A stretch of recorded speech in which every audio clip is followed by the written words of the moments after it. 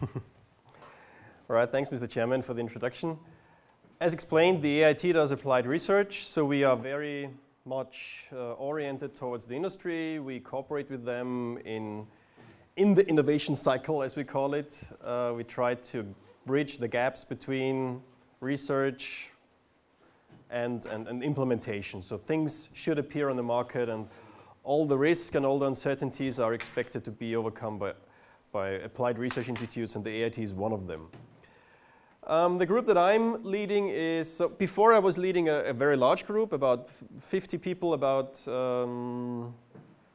sustainable buildings. So we were optimizing buildings and their performance in thermal way, electrical way, and all these things. But now I'm setting up a very small, high-profile team on energy systems, complex energy systems. And we try to understand these systems. So how to model them, how to efficiently simulate them.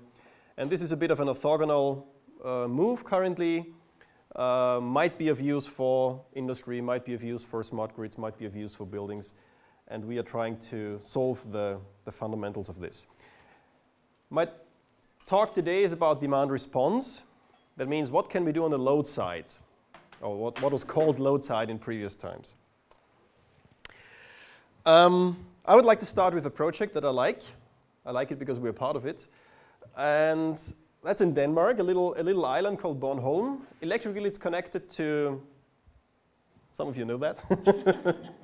Electrically, it's connected to Sweden with 3 underground cables of about this thickness, apparently. And the Bornholmians are very peculiar. They are joining every energy research topic that you can imagine. And so it's a perfect site to try out things. And there's a big European consortium doing another project there. It's called EcoGrid. And there's industry involved, IBM, Siemens, and the usual suspects. And of course, DTU and Energinet and so on. So that's a large consortium, a large project. And it has a couple of very ambitious goals. First is to increase the autonomy of that island.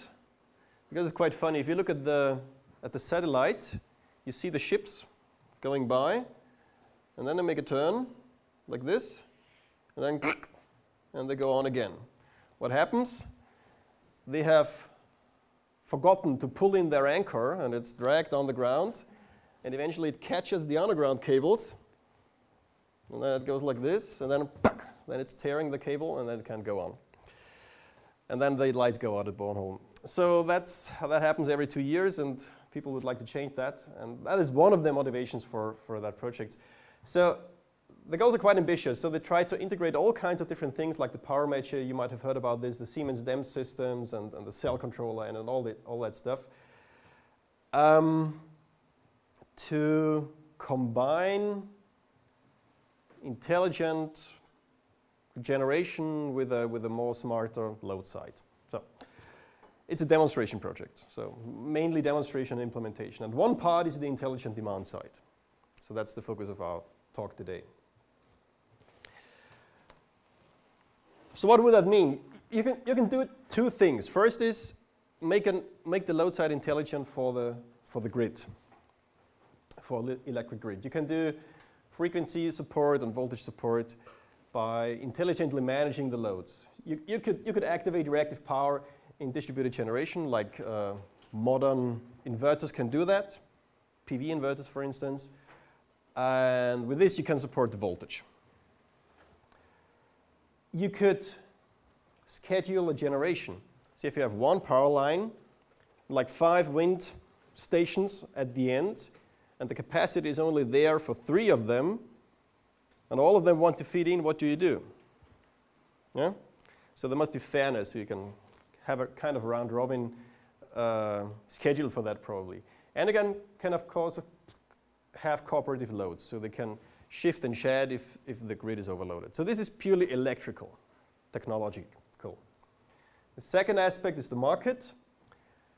You could react on prices.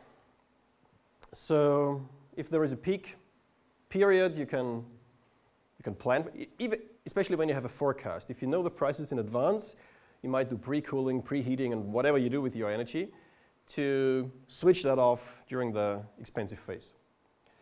You can increase the penetration of renewable generation with this flexibility. So you can react on the fluctuating feeding. And in general, you increase the demand elasticity. So that's a macroeconomical phenomenon. So these two things have to be kept in mind when we talk about an intelligent load side. That's the market. Well, that's a very simplistic view on the market mechanisms. So it's a demand-supply curve. And whenever you influence the demand, you have an influence on the price. Not always, because there's a certain threshold. It has to be exceeded before it's felt in the market. So small changes don't really cause anything. But starting from a certain size, this becomes visible. And if you have a flat rate, people are just consuming whatever they want, because it doesn't matter. Yeah? Once people have the choice and the ability to feel the price, it gets interesting. So this would be a free market, a good market that is self-stabilizing. And if you add demand-side management and demand response capabilities to the electric load side, you will flip that curve in that direction. And the system gets more balanced. So that at least is the romantic expectations that we have. Of course, the market is much more complicated, unfortunately. The electric side, so the other part is, that's just a small aspect of it. Voltage stability, especially in the rural areas where you have a power line going into some valley, well, then it's over. And in the end of the valley, you have all these photovoltaics on the tourist huts nowadays. You get a voltage problem. So you leave your boundaries. The voltage has some security or safety boundaries.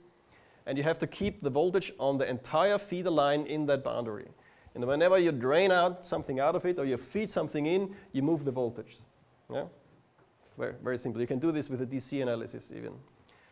So the lines were dimensioned with the hierarchical production topology in mind, so big power stations, and it's distributed into thinner and thinner power lines, like a tree.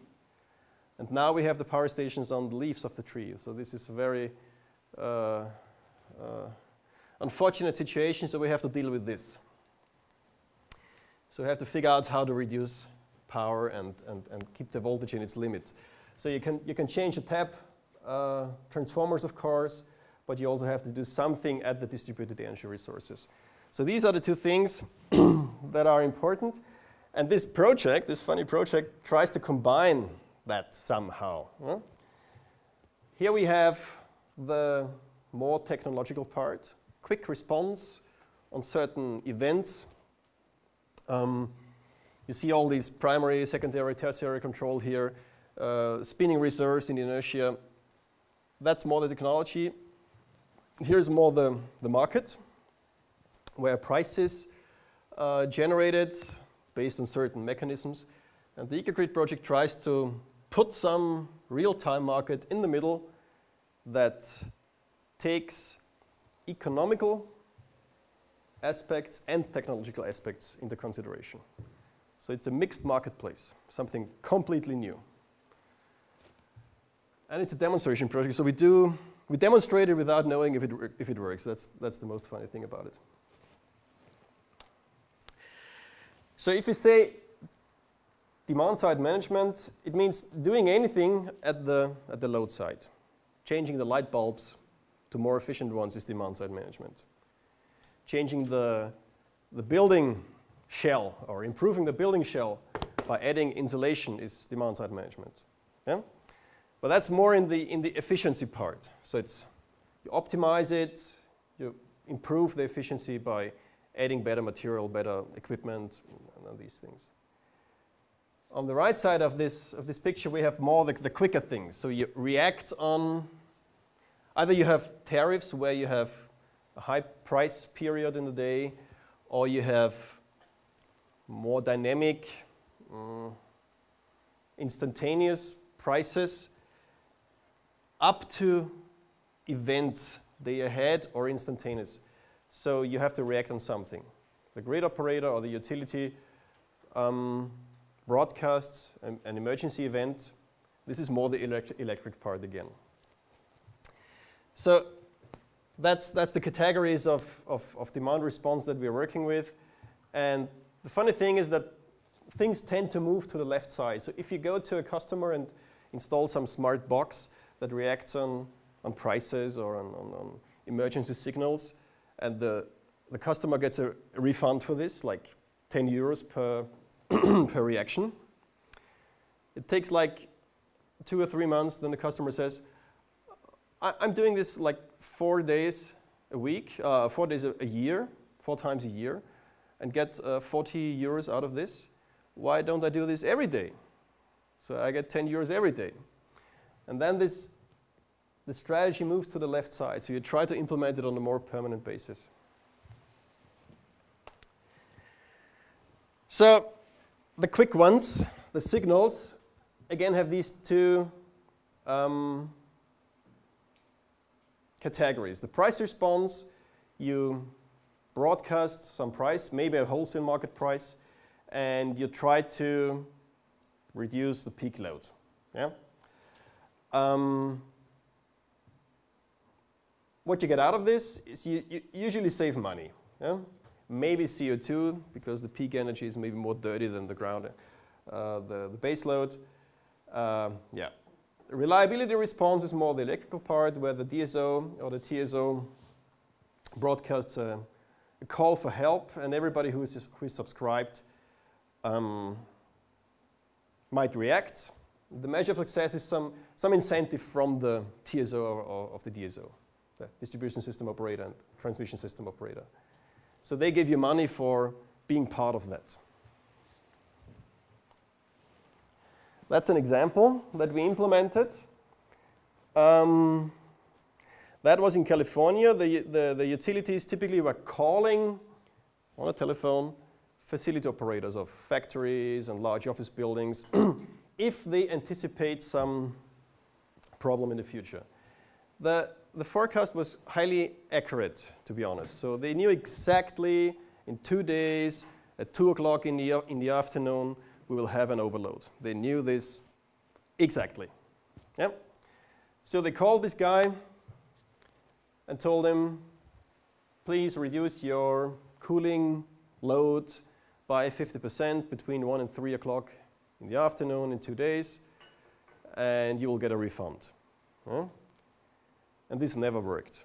So 95% of the times that guy was not there, he forgot it, the facts got lost, whatever. So the human in the loop was the main problem in this application. So what did we do? We replaced the human, of course, with a very simple system. So we had a server with a database. Customers can subscribe there to certain programs, as they were called, different types of products from the DSO, how often they are called, and the utilities and DSOs could issue the request to that server, and the server forwards it to the customers, where it's automatically processed by the control system, either the billing automation system or the factory resource management system and these things. So it's fully electronic, based on open standards, SOAP, XML, service-oriented architecture, and these things. So an example is this one, where we have a very simple bidding. So the system operator places an offer into the system. I would like to have reduced 50 kilowatts, and I would pay $500 for it. And then the customers can place their bids. I have 5 kilowatts, I have 10 kilowatts, and I want this, and I want this, and this. So this is a one-stage bid, so it's not a negotiation, and like in Sotheby's or whatever. So it's one step, and then it's decided. So very simple. And customers can also opt out if they don't want. So it's very, very democratic. That was extremely important in California. Once you make some kind of remote control, people freak out. So they want to have full control over their facilities always. So it's the psychological part of this. An example from Austria that we did at the University of Technology with cooling devices. So process cooling in industry or refrigerators or air conditioning systems. Typically,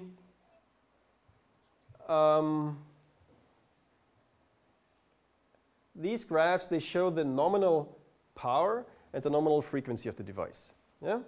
Typically, you have 50 hertz and maybe 1 kilowatt. And all the devices, that's the blue spots, they consume the nominal power around the nominal frequency. Yeah? Whatever the frequency is, they consume that. The ideal device, in the eyes of the grid operator, would be the black one. Yeah? Reduce less power if the frequency is too low, and consume a bit more power if the frequency is too high. Yeah? So we added this little box, quite simple thing. It was a $1 80 mega CPU inside and a GSM module, a couple of relays, and 1 page of C code was enough to make that behavior. Yeah? So statistically, the devices were much more cooperative. So when the grid was in need, in this part, they were backing off. And when if there was too much energy in the grid, they were consuming more. So they're changing the set points, we're cooling down a bit more and these things. Still keeping the process parameters into certain limits, of course. Otherwise, you would violate some process limits. Other examples. The grid-friendly controller from the Pacific Northwest National Laboratory, already is like 6 years old, is something similar like the iron box that I showed before. It's a dedicated piece of silicon that does pretty much the same thing. It reacts on a frequency, but it does not communicate. So it's much cheaper because it doesn't have a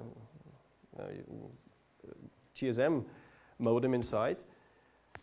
But the fairness and that is not that easy if you don't communicate. So they have sophisticated scrambling and randomizing algorithms inside to keep that thing stable. And it's commercialized, so companies are already licensing this thing. Knife system in Japan is the other side. It's a big heavy box, utility technology that you can put in a rack that does a similar thing. It connects to some servers and tries to organize consumption in air conditioning systems.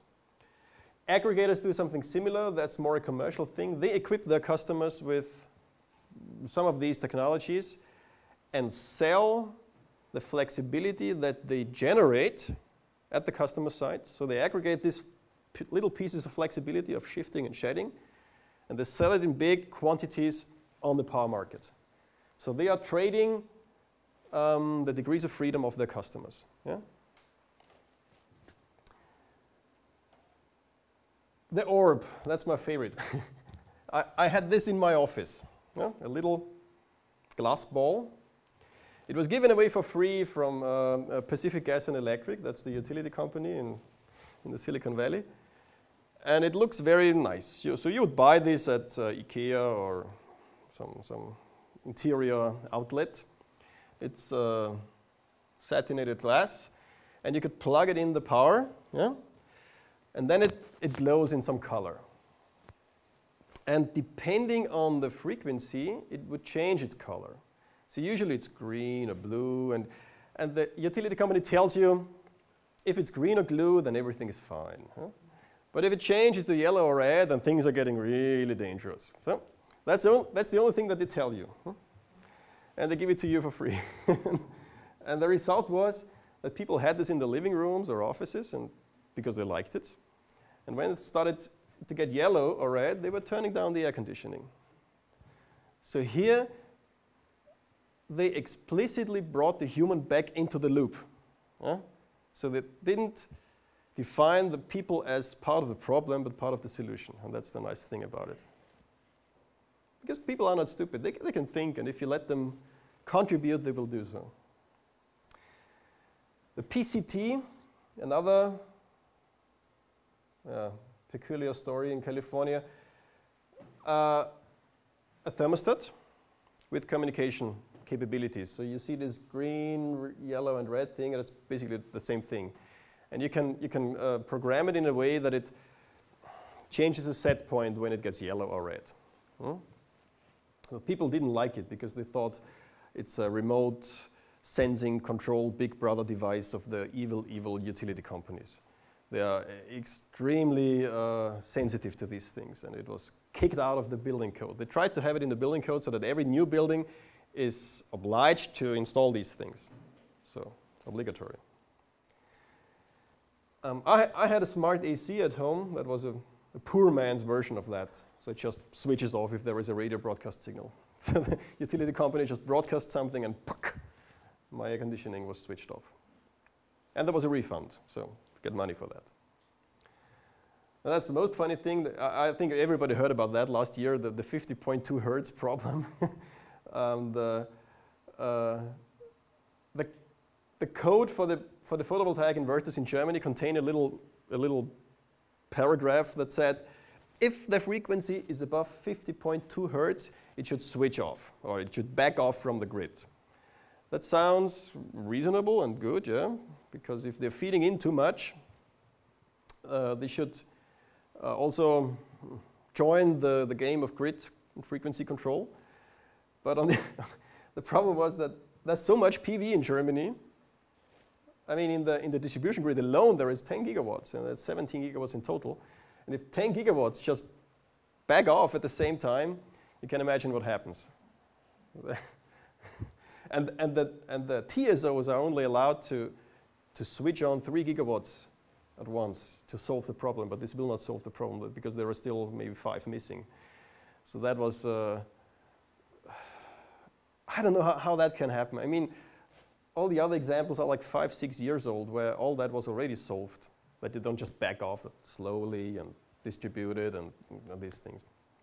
Anyway, they changed it. Now the new code of 2012 already has a passage that they don't switch off, but they ramp it out, and that's so should be much more softer now.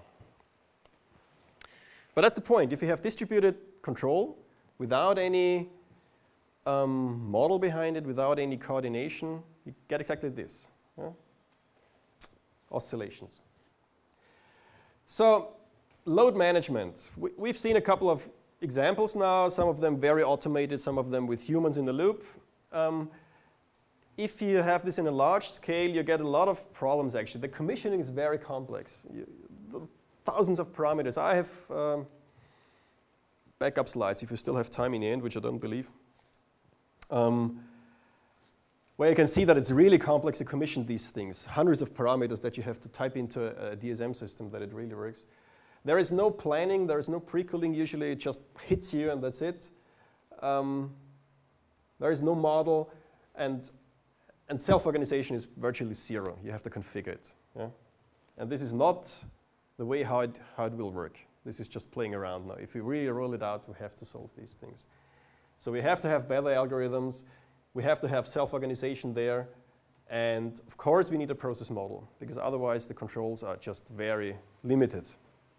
I think, can you explore a little bit more on this? I mean, this is very fast now. This is the central to the workshop. So Yes.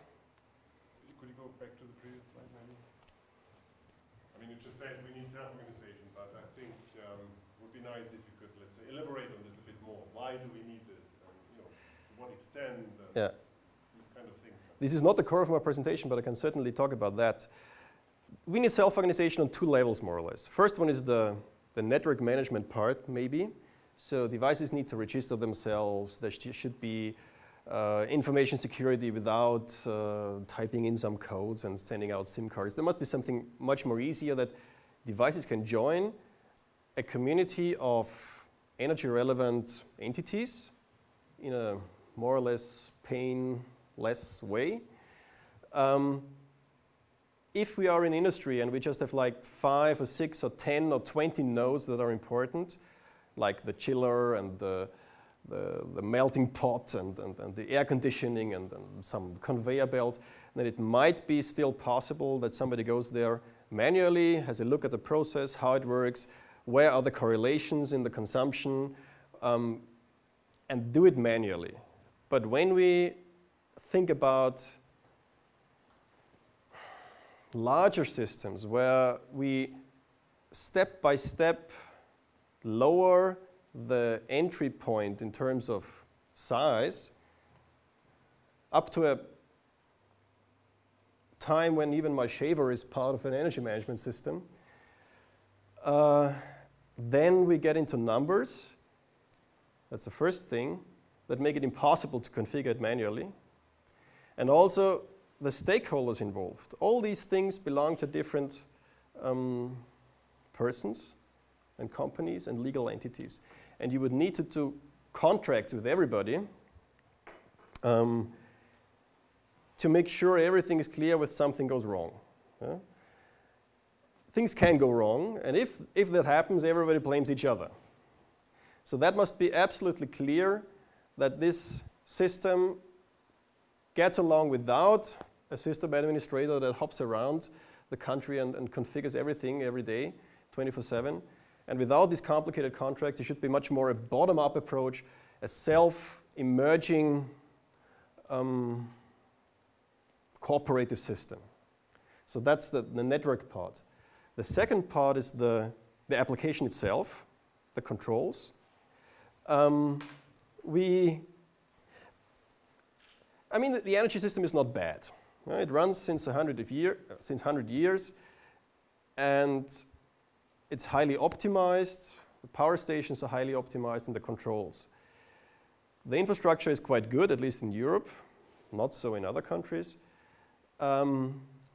It's centralized, so you have this unidirectional power flow, usually, at least in the distribution network still. This will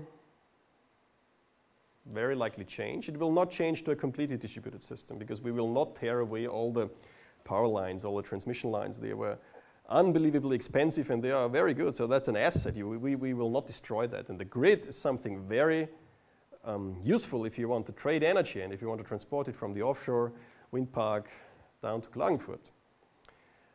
So there will be a mixture between a centralized and a decentralized architecture. The point is that the decentralized elements will need to respect the market rules and the control rules in this system. And that's again something that is currently done manually. There is a limited number of players in this game. All of them are experts, all of them know what to do. And this is why it works. If now thousands and millions of new nodes and new players join, we need to figure out how they react. It's a multi-objective situation. In the end, it boils down probably to money. People are not much interested in CO2 and other philanthropic parts.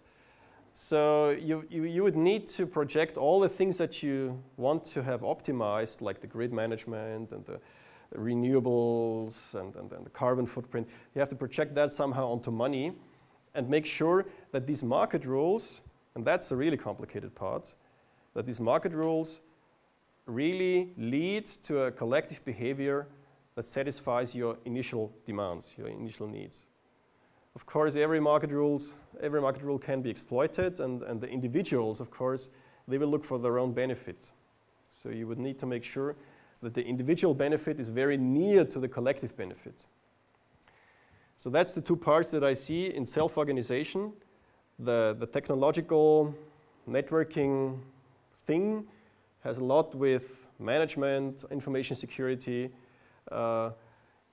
intrinsic resilience. So you also have to take into consideration what happens if I have an attack or a natural catastrophe. How does the system reconnect? Black starting, brown starting is a very complex thing in the energy grid. And now you add information networks. That doesn't make things easier. should be part of the solution as well, because it's already part of the problem. And the second part, as I said, is the market, the electrical controls that are now based on the assumption that everything is centralized, and you can influence it with very big power stations, which is not the case in the future. I think that didn't answer your question, right? It was the right direction, I think. It was the right direction. Yeah, the presentation is more about the demand side, the demand response. So I think we have a lot of self-organization here at this institute with the smart grid. So controls, that's one part of it. Classical controls, as you might know, react when it's too late. So something goes out of the boundaries and the controller comes and does something about it, yeah? So it already has to be bad to be solved. Predictive controls are different. They have a process model, yeah? Oh, here it is. And you can estimate internal states that you don't even measure. That's a fantastic thing.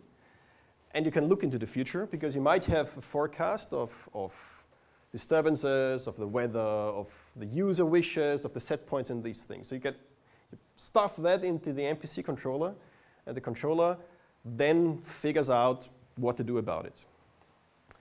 And that's one of the ingredients that we need in the...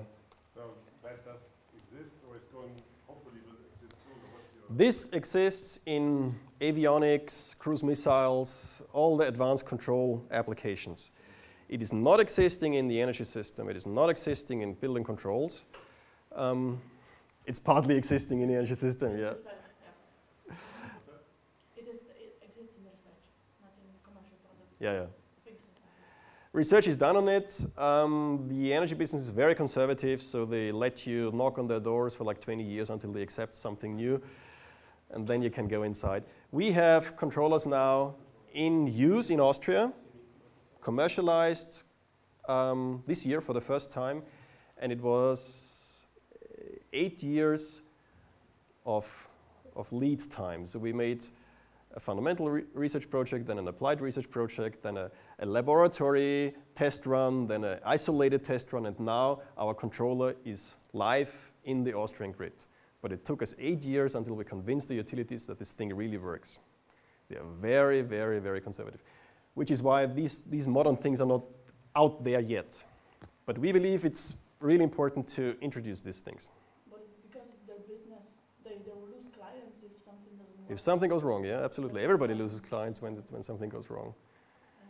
But they are extraordinarily conservative, probably. Which is good. That's why we have energy since 100 years. So don't forget that. I mean, how can you lose a client who buys electricity? Like there's a plant, Yeah. consumes electricity, and then something happens and he says, no, I'm not going to buy it anymore. Really? The grid connection, of course. The grid connection is an exclusive market, so there is a monopoly on the grid connection, but the energy itself can be bought anywhere. Well, there's contracts. I don't think it's so It's like flexible. with mobile phones. You choose whichever Yeah, I didn't company change you my provider for I don't know how many because you years. like it. I did. So you lose a connection. No, because I'm Okay. lazy. Okay. I like to be online all the time. I don't think it's so flexible. The demand. It's in the contract. So if you have I would say. if you have an expensive business, Yeah, you can change it. you certainly have a contract for that. I know it from a company in Vats in Styria. They were having a production facility with robots. And if they have a power outage, there's a high probability that these robots get damaged. So they crash somewhere and break. And that would be an extremely high loss to them. So they told the utility company, if the power is just away for a minute, you will pay like 50 million euros as a fine. They put it in the contract, yeah? Yeah? And that is why the company says if you want to have that reliability, you pay more. And that's what they do. They have put a SMES there, a superconductive magnetic energy storage. You know these container things? Unbelievably expensive, usually only in military applications. on like every microgrid, and they just put it beside the factory and said, that's your insurance that power will not go out. So, predictive controls, just a very simple example. That's what I have on my office building on the roof. Solar collector, heat exchanger, and then I have a DEC system. That's black magic that cools the air with hot water. Don't ask me how it works. Anyway, we are allowed to fiddle around with the controls. Yeah? So there are two pumps here. That's the things that we can influence. The efficiency of the heat exchanger and the solar collector depends on the temperature difference here and the mass flow rate and other things. So it's quite complex. So what we did, first we need a model of the system, physical model. Looks like this. I think that's obvious. That's just 1 out of 20 pages. So it's a physical model of the heat and mass transfer, and very much simplified. So that's the state space equations in a discretized way. Result is the controller is much more relaxed. You see here a change in the radiation and in the ambient temperature. And an ordinary PI controller just freaks out. Yeah? It reacts only on the problem. Yeah? The predictive controller is much more relaxed. So they know it's not so bad, it goes away, I can pre-cool and all these things. So that's the natural outcome of a predictive controller. It increases the comfort. Yeah? So you stay much more within your control boundaries. But this is not the only benefit. And I've seen it in your eyes when I showed you this. Everybody was looking here. So you have discovered that within the minimization term of the controller, you have the control variable. So you automatically minimize your energy. The control variable is the pumps, how often they are running, how quick they are running. And this is minimized. So by design, these algorithms, that's just one of the algorithms, automatically minimize your energy. It not only increases the efficiency of the heat exchanger and the solar collector, it also minimizes your energy usage. So these things are extremely useful. Yep. In your last slide, where you showed that one. Well, I found an error note. The MPC controller with a PI controller. Right. Mm-hmm. Is that really appropriate? Shouldn't you compare it with the PID controller? No, D is never used, never. Well, it doesn't depend on usage, but on the concept behind it, I think, because you have the time component in the MPC controller because of the process. And you would get that with a PID controller.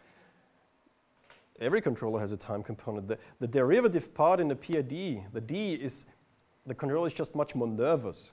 So if you, oops. The transfer function, I mean in the time domain of a P controller, oops. So if something happens, it does this. The PI does this, and the PID does this. So that's the D part. PID actually. IPD, let's call it IPD. That's P. So you just get this initial kick that is necessary when you have a certain system dynamics, which is not the case in buildings. So this system is very inert. This doesn't move anything. Okay, so obviously you should get back to my controller book, because that wasn't what I expected. Okay. So that's the if you have a controller and you input that, you get out this. That's a PID answer. And in reality, out there in the field, in the factories and the buildings, the D thing is something very special. So usually all what you find is D is switched off and PI is the only thing.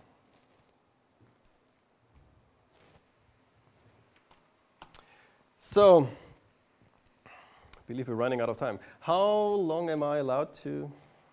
As long as there's something good to say. All right. So I should have stayed at home. All right, so we need the models, so the system models. And you have seen that's a quite simple physical setting, but and that's already a simplified physical model, and still it's quite difficult. And what you have to do here, you have to multiply big matrices, really big. And that really doesn't fit into the controllers anymore. They can't calculate that. And if you have a more complicated system, then it gets even more difficult. So, especially when you're now talking about energy systems, smart grids, system view. We had a white or a gray box model of our heat exchanger here. So we knew approximately how it works. There are other parts in the system in my office that we don't know how it works. There's a hot water tank, and we don't know how it works. You think you pour in hot water and they take it out. No. It's a stratified layered tank with several inlets, and we don't know how many, and so that changes the dynamics, and we don't know how it. So that's getting into a black box model, more or less, because we're identifying the system from outside without looking inside. So we will not have these white and gray box things always. Actually, we will never have them. So we have to work with black box systems, and that's much more difficult, especially when you take into consideration what types of elements we have in the energy system. We have the physics, the power lines, the transformers, the power stations, the loads, and all these things. We have the IT, controls, communications, market platforms. We have roles, the customers, the DSO, the TSO, maybe autonomous thermostats that act like an agent for you, on behalf of you. And we have statistical phenomena that we are either too lazy to model or not capable of modeling, or it's really statistical, like the weather and the people and these things.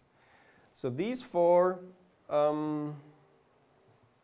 types of elements need to be part of our model if we want to use model predictive controls and other control paradigms in our energy system. Unfortunately, they don't like each other. These four things, they don't fit together. They make troubles.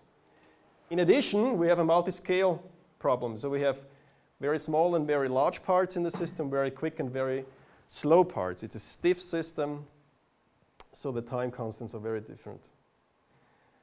And that's the reason why we are not that far. Currently, we are playing around with different use cases that contain parts of these elements, parts of these problems. A simple one, we have a continuous domain, which is a heating system here. Where is it? Here, heating system. So we have a thermal flow, that's the red one.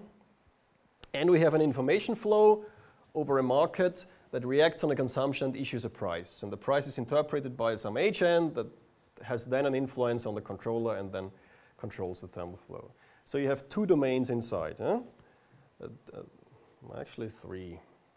The physical domain, which is the red part, a discrete domain out of the digital controller here. That's just switching. And you have roles. The role is very simple because it's just one stupid agent and some agents and one market.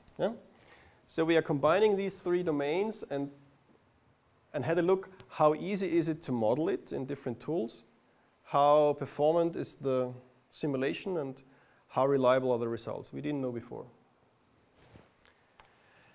We are doing many, many other use cases. So this one, for instance, adds a power station. So in the previous example, the power was just there, came out of nothing.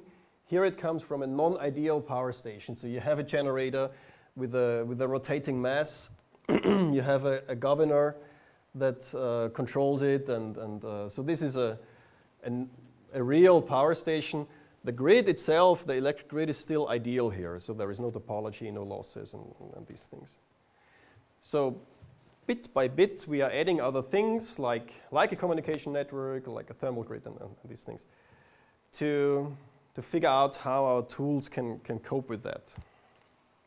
What we've done up to now is we tried two different modeling philosophies.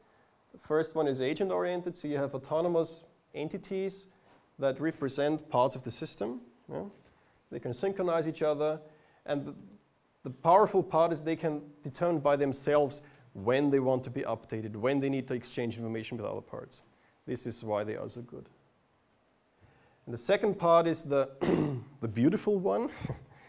You have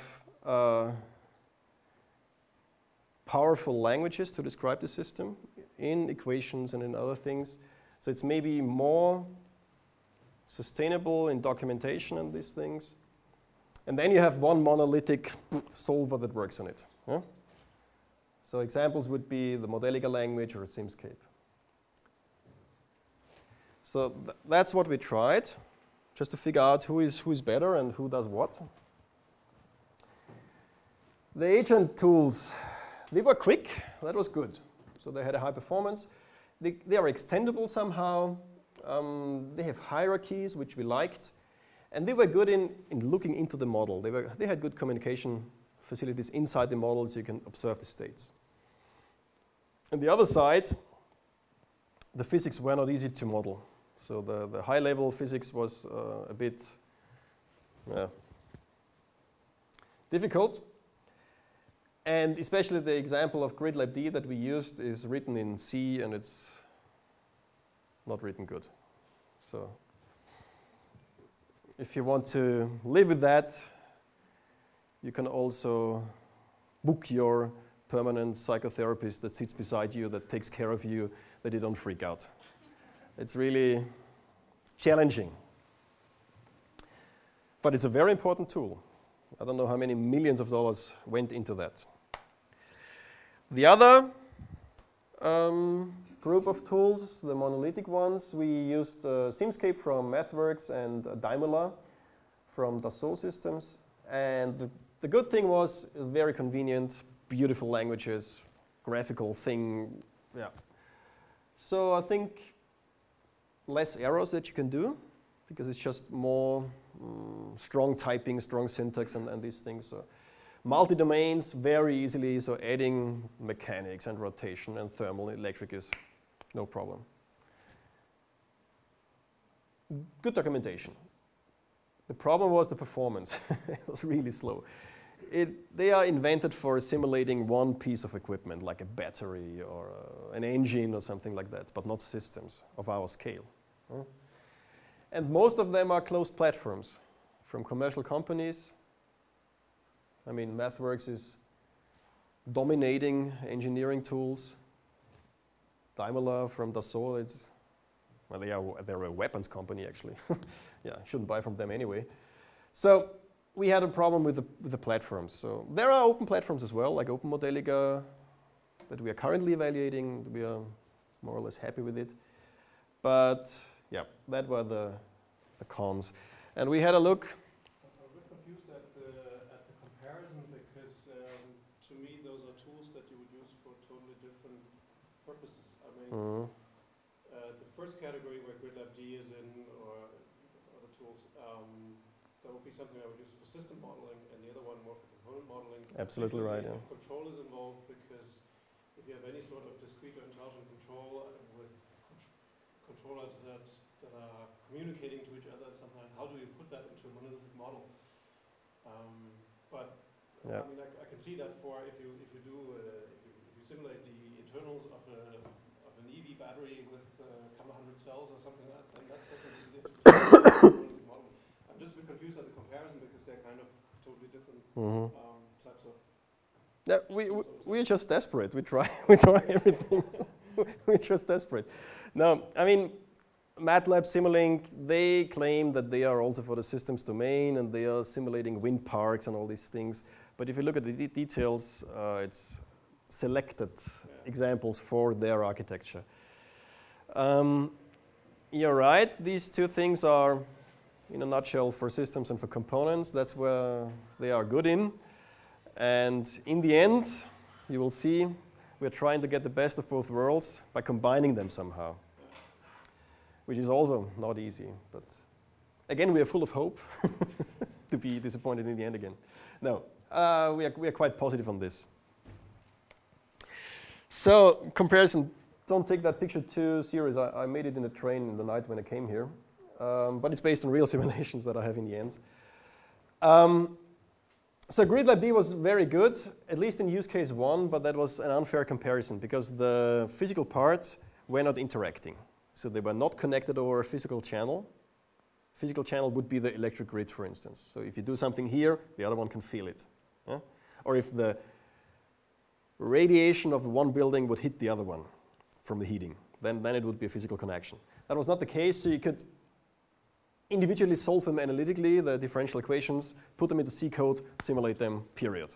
So that's why GridLab D was really excelling in this first test. The others were really slow.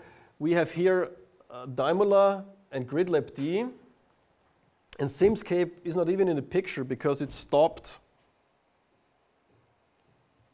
right here. So it was not even capable of simulating that amount of houses. So we have here hundreds of thousands of houses where GridLab D was just fine with, and Simscape Simulink was calculating for days. So we used that to make experiments, to look into the details. Where's the problem? Why are they so slow? And currently we have a new candidate that we are quite positive on. As many of you are out of embedded systems, you might know Ptolemy. It's not that young anymore. It comes from embedded systems from the University of California in Berkeley. Professor Lee and his team worked on that. And one sunny day, they figured out that it's also good for simulation, and it's very good in that. So you can model systems in hierarchies. Every hierarchy has it's a multi-agent based thing, so it's more in the agent corner. Every hierarchy and every bubble has a director who takes care of the timing, the synchronization of these things. There are continuous directors and discrete directors. So these two domains are explicitly part of the design of the tool, which is good, which is not the case with most of the other tools.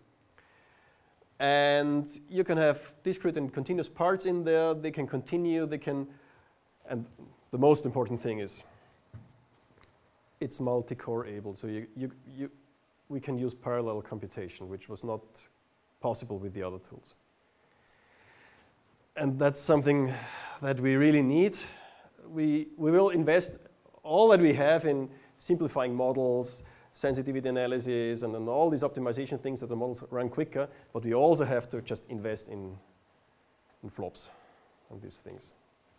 And if it doesn't support that, we're gonna have a problem anyway. And it's open source, and the people are nice and everything. So we are quite positive on this. We will spend the rest of the year playing around with that. So hopefully at the end of the year we know more, how good it is, how happy we are with it. What specific use case are you looking for a simulation tool for? What's that? What specific use case are you looking for a simulation tool for? We have several applied use cases that are, the IT is an Applied Research Institute, inspired by projects that we have. For instance, in Salzburg, we have there's the smart grids model region in Salzburg. Yeah? And our 60 smart grid guys are permanently busy doing something there. And one of the projects is called HIT. It's the abbreviation of Häuser als interaktive Teilnehmer, where we first, so buildings as interactive participants in the smart grid, where we for the first time are constructing buildings in a way that they are grid friendly. You know? Normally you go there, and we also have another project that does exactly that. You go there and change the controls, put an agent inside that communicates with the others and communicates with the grid operator to make the building more grid friendly. But it's limited in its possibilities. Now we build new buildings that have more thermal inertia and other heat pumps and all these things that we actually want in buildings to be more grid friendly.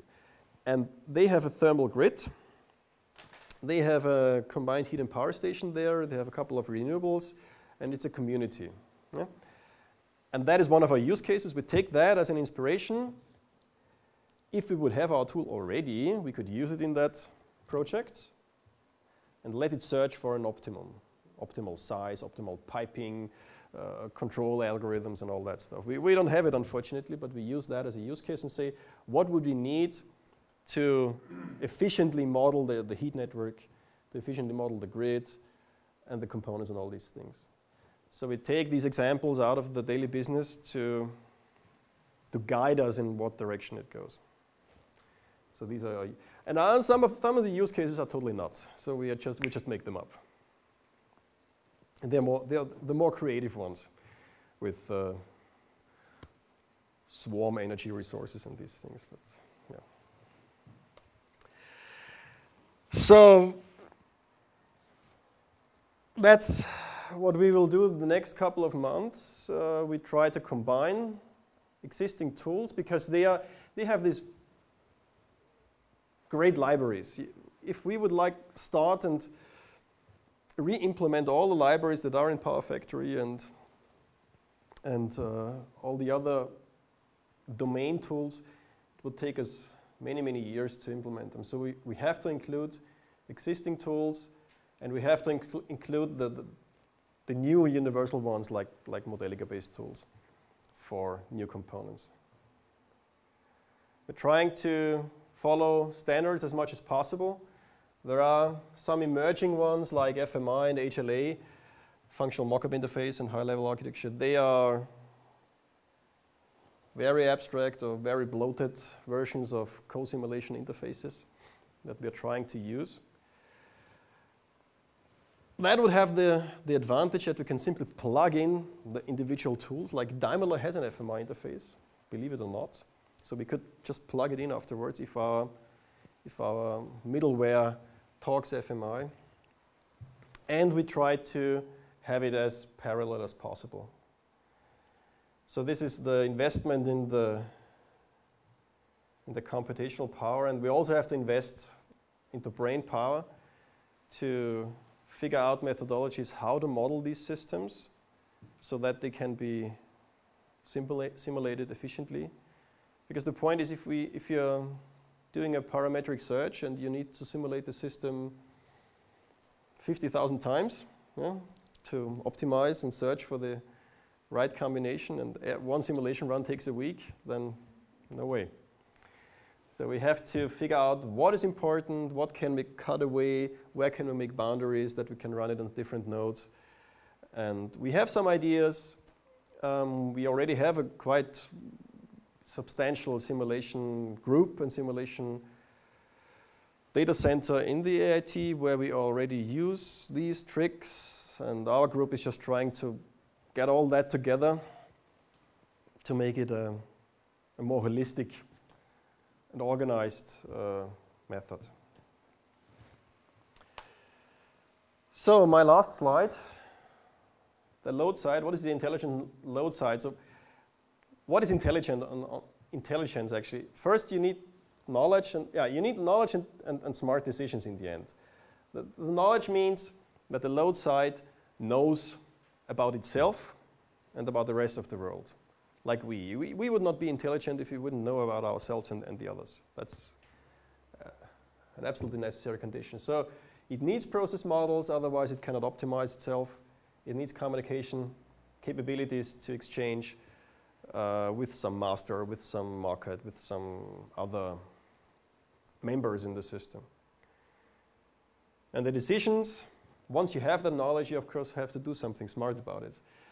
And the question is, how does that scale? Are there any scalability limits or stability limits, like with the 50.2 Hertz thing? And we try to integrate things that we know that they work, like model predictive controls and other algorithms, multi-agent based negotiations and these things. But many of them are not formally verifiable, so you can't say if they really converge, if they really find peace and quiet in a certain maximum time. So that's another application for the simulation platform. You have to just try it out and give a statistical answer to that question that you say in our simulations in 99.999% of the cases it was finding its equilibrium. That's not 100% of course, but yeah, it's at least a number.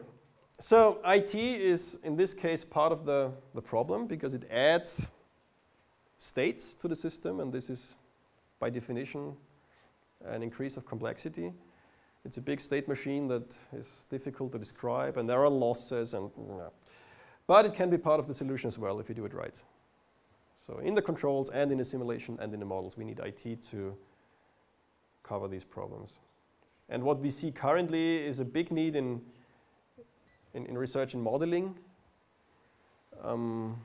Communication is more or less solved. It's a question of price and availability, but yeah. But modeling is totally, there are so many white spots that we really try to encourage people, and maybe it happened today, to join with whatever input you can give to that big thing.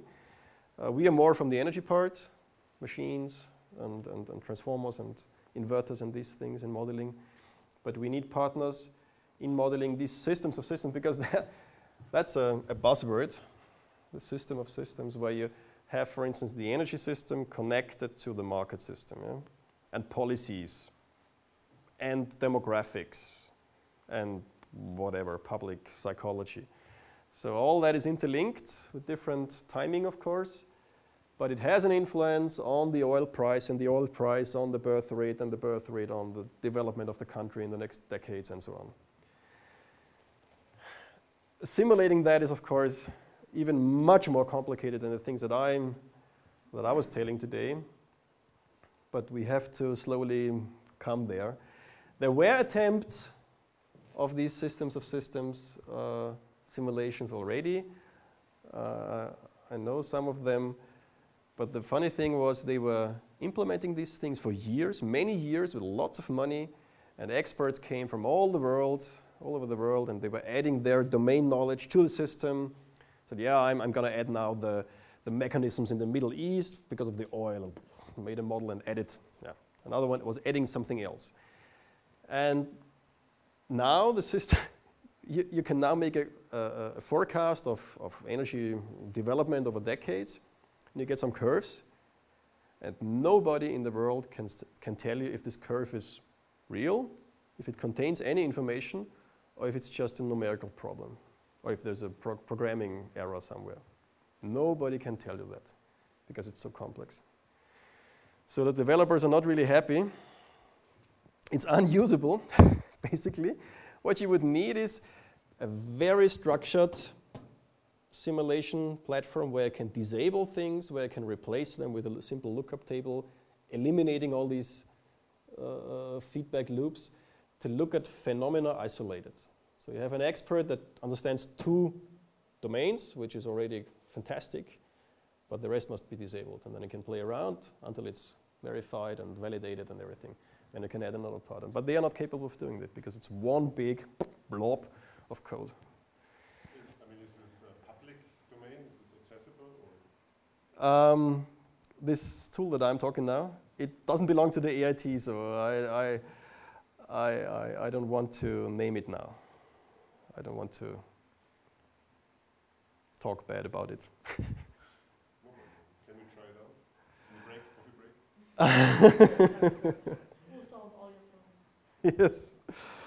Well, it's not in the controls domain, the thing that I was having in my mind now. It's more in the strategic planning over the decades of energy systems.